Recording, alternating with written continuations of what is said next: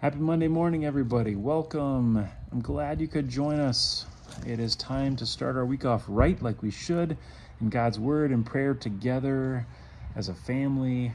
We can't do this life alone. We need each other. We need to be in God's Word together. It's so important, and I'm glad that we can do this morning together or at night or whenever you watch this. We are going to be in Matthew chapter 13. A lot of times I'll either draw the scripture for this time from the weekend's readings or from personal devotion time. Today we're going to be in like the weekend reading type stuff. Matthew chapter 13, the parable of the sower. And we're going to just touch on the fact of what a great sermon that was. If you didn't have a chance to be at worship this past weekend because of the holiday weekend, look it up online, go to our YouTube page, RLC Family of Believers, and check out the sermon for this past Sunday. It's a great one to talk about just the keep on farming thought. You know, like we see in the parable that of the four soils, just one is one that bears fruit, but the sower just keeps sowing, and he knows that he's going to not, you know, every seed isn't going to bear fruit, but you have to keep sowing the seed. You have to keep farming in order to see the crop and see the payoff and see what God's going to do. And we also know that Jesus wasn't 100% effective because this world is a sinful world and all those types of reasons. So if Jesus doesn't draw every single person to him, then we probably aren't either. And so we shouldn't be discouraged when we're reaching out with the gospel.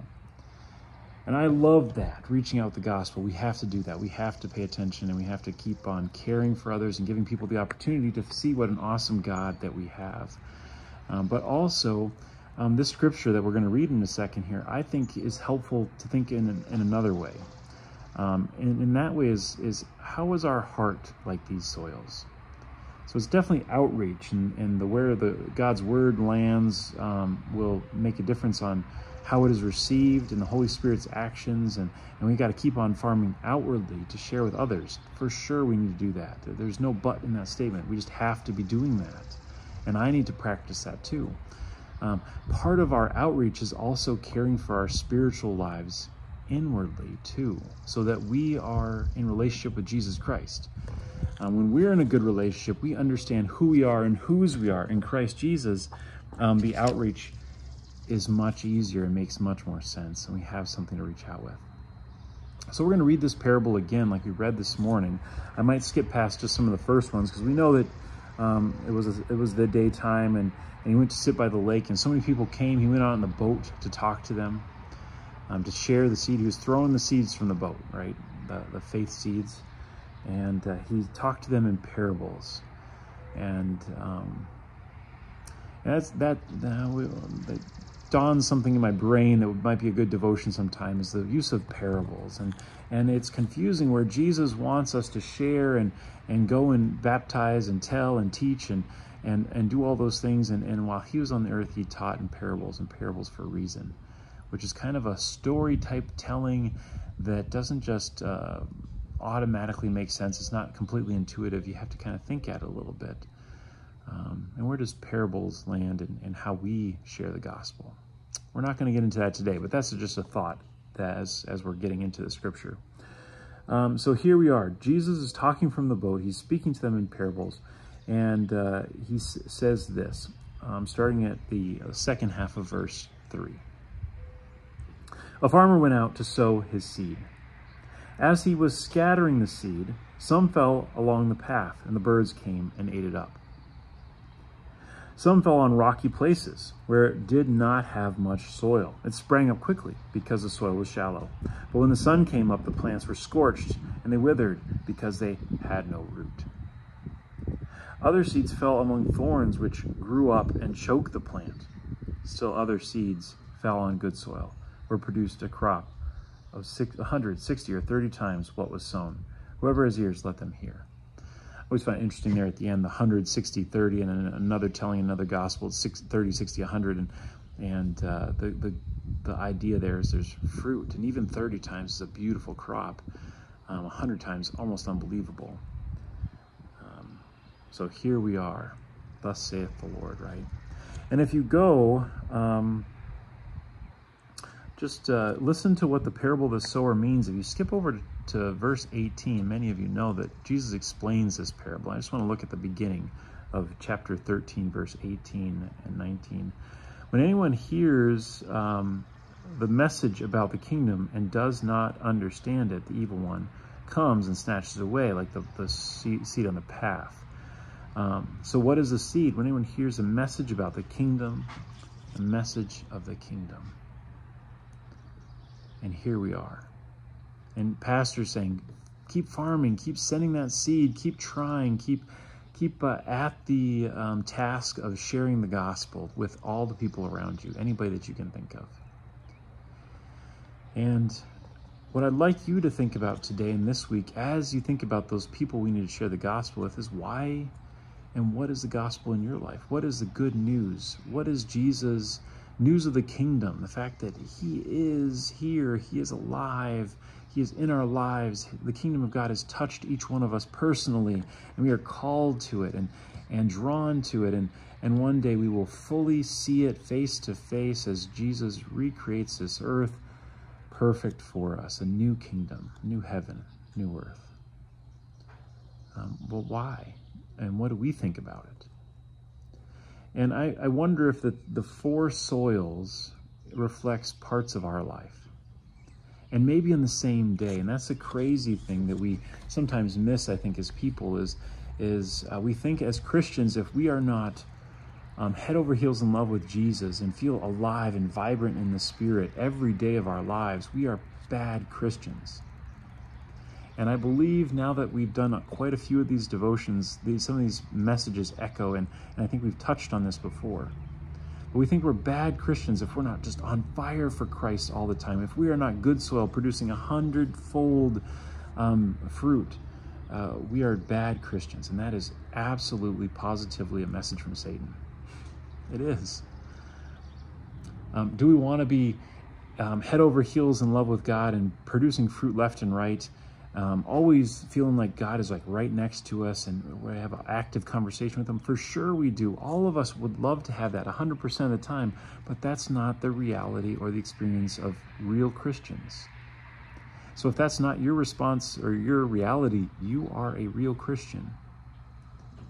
If you've experienced all four of these soils in your heart, in your life, you are a real Christian and Jesus loves you. Jesus is cultivating you. He is breaking up those soils and he is preparing you for the next thing. But we have to know what the desert is like. We have to know what the weeds are like. We have to understand that that's a part of our life in the sinful world and we can't get away from it. So let's look at these soils again. When the Word of God comes into our lives, Pastor talked about sending it out, and we have to do that. We absolutely have to do that. And at the same time, can we also think about, as we're sending, but also what it means in our lives? And I've talked to a lot of people. A lot of people have shared a lot of these different soils in their lives. And probably the other soils besides the most fertile soil are shared with me more often. Because that's when people are confused, like, am I not supposed to be alive in Christ? And why do I just feel so blah? And blah is kind of a scary place to be as a Christian sometimes. I feel like, are you there, God? Hello? Hello, God, are you there? I don't feel you. God says, I'm right here all the time. Let's look at these soils. Going back to chapter 3. A farmer went out to sow the seeds, chapter 13, verse 3. Sow the seeds. As he was scattering the seed, some fell along the path. Let's start there. The path. The path is hard. The path is packed down. The seed cannot implant itself in the path, although weeds tend to be able to find a way to implant themselves everywhere. But in this seed, it's going to sit on top, and it's not going to go anywhere. And maybe in some ways that's the blah. Our faith just is sitting there. It's not doing anything. It doesn't seem alive and vibrant. And are we missing something? It's just like we're sitting in the middle of a path. And in this path, it talks about it falls on the path and the birds came and ate it up. It's just sitting there. And I think a lot of times, and especially I think for young people, but also adults, is when life is blah and faith is blah or boring because they've decided it was. because they're not investing in it. And maybe it's just because we're going through one of those blah spells where God is saying, trust me. But when it's blah or boring or so still, then the birds can snatch at our faith and try to take it away. Like, well, if God's not alive and active, maybe I should put my interest elsewhere, like hobbies or whatever. Have you ever been there? Are you there now? What happens to that seed? You know, in this parable is not really talking about what we're talking about. I'm just using it because I think it connects, and God's word is so rich and so deep. I think it has something to speak in this area, but the actual original context is a bit different. But have you ever been in that place? In the parable, because we're not talking about this, the farmer doesn't go back and pick up each one of those seeds and put it somewhere else. Birds may come and peck and peek. And do you know what happens when birds eat seeds? A lot of times, plants are specifically designed for this. God's creation is designed for this, where a bird will come and grab a seed. You know what happens to that seed? Some of you may be answering, maybe no. But there's many seeds where they are meant to be eaten by birds. A lot of you know this. And go through the bird's digestive tract and come out of the bird's digestive tract, land somewhere that may be better, maybe far away from the parent plant so that we don't have too much going on in one spot. They can keep reaching out and growing in territory, these crazy plants, and they grow there. Are you in a blah moment? Do you feel like you're sitting in the belly of a bird? What's going on, God? I don't understand what's going on. Get ready, because God's going to plant you. Now, this is not the most exciting or maybe alluring parable or imagery going on here. I understand that, and we may not want to think that we're kind of going through bird poop. But we all have these times where we just feel blah, and what's going on, God? And God's got a plan, and maybe a little bit more than we can understand now, but it's coming, and He'll show us the way. The next, soil. Some fell on rocky soil, places where it did not have much soil. It sprang up quickly because the soil was shallow, but when the sun came out, the plants were scorched and they withered because there was no root. We've had times like this, I'm sure most of us have, where we feel alive, like, yes, this is what faith should be. This is what life with Christ should be like. We're on a mission trip, or we're at a great class, or we're in nature if that's our spot, or we're having a great devotion. We think, okay, everything's going to change now. Like, this is a turning point in my life, and everything's going to look different now. And we grow up quickly, but we didn't attach that growth to something deeper, the deep rock foundation of Jesus Christ, but maybe more of a feeling, or maybe a location, or a situation, or a relationship. And all of a sudden, when those things get taken away, our faith feels like it's blah again, or it's dead, burnt out. Are you there now? Have you been there? It's a sad place to be too, because it's so exciting when we're growing so fast, and then so sad when we feel like, was that nothing? Was that just pretend? Did I just imagine it? And we start questioning whether faith is real at all, and it is real. But our feelings are so deceptive. And when we start connecting our faith growth with all the things of this world, it will not last. There's another soil coming, but when the sun came up, it scorched it out. Other seeds fell among the thorns, which grew up and choked the plants. There's a lot of thorns these days. A lot of thorns. Some of those hobbies may be thorns, kind of choke out our faith. Relationships where people don't care about God, and they draw us away from God, and then we wonder why we feel so alone and choked out, and we go through struggles and we wonder, where is God? And we've put many miles between Him and us. Or at least it feels that way, because God kept coming with us, and He's right there to turn to. There are thorns in this life that I hate to even mention on a devotion, because so many people struggle with them, and they're so kept secret. The sexual sins, the addiction sins, the sins that we don't want to talk about or admit that we have, that can choke out our faith. The thorns are all over. Are you there? Have you been there? I bet we all have. Or I bet we all are. But Jesus says there is going to be times where it all comes together.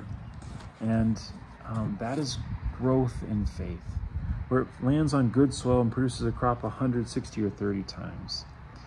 Now, you may feel like you're living on the path or living in the thorns or living in the rocks a lot more than you're living in the good soil. And sometimes you may think, well, I thought the rocks was the good soil because I grew so fast. And now I'm withering. Again, this parable is meant to address something else. So I think the rocks, as we are looking at it today, could also give us a taste of what Jesus can do. But remember, the rocks are when we attach it not to Christ and not to God, but we attach it to relationships or places or certain events. And those will always fail, even if they're awesome, like National Youth Gatherings, or Rochester Sermon Event, or trips to the Creation Museum, or excellent sermons or speakers. If we attach to the people or the places or events, the rocks, the sun, the lack of soil will go away. But if we get to see that God can work and is working in our lives in that quick growth, but we land in good soil, maybe the growth comes a little slower. Maybe a little more company around. But growth happens, and it bears fruit. And what is that fruit? Exactly what Pastor Coughlin was talking about this Sunday. Where we bear fruit, and that's what plants do, and they sow their seeds. At my parents' house, they've got a bunch of cottonwoods around them. My goodness, when cottonwoods are going, everything has cotton all over it. You open your mouth and you got cotton on your tongue. You've seen that. You see a field of dandelions, you go, oh my goodness, how many yards are going to get blessed by that crop? Even our crops that we try to control so tightly, we harvest them, we keep them in our silos, in our barns, in our transportation to the market or whatever. But if you let them, they would seed too, and they would spread their seeds. And that crop would bear 30, 60, 100 times. Our lives are complicated. You're not always going to feel super close to God. You're not always going to feel like every devotion, every one of these videos is just really hitting you where you need to be. And that's okay. You're not a bad Christian. You're not a bad person. Jesus loves you. He's shown it to you right now.